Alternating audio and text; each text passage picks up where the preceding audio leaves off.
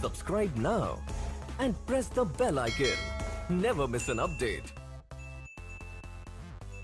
From childhood I am doing sports and ranking top 2 in India. And people basically say, you sports guy, you can't study.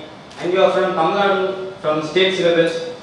And all North Indian guys from UPSC syllabus.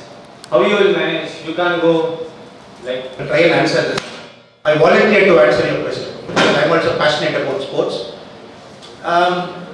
Civil service is a level playing field. It's a level playing field. Unfortunately, the sports guys don't get a preference in civil service. IPS is so Karnataka quota, Tamil Nadu quota. Within the police service, 2%, 2.5% is given to a sports guy. But all India service, you don't have a quota. So meaning you have to compete straight away with a normal guy, get it. But you can specialize in sports. For example, in police, we have this All India Police Sports Promotion Board. We have something called All India Police Sports Promotion Board. Some time back, we used to send Olympic people from police also. You are in the track, athletic, okay. So maybe if you really have an ambition, the first 5 years is compulsory in police, you can do it. Take a deputation, get into All India Police Sports Promotion Board. Be there, you can experience your craft also. I know a person who is into horse riding.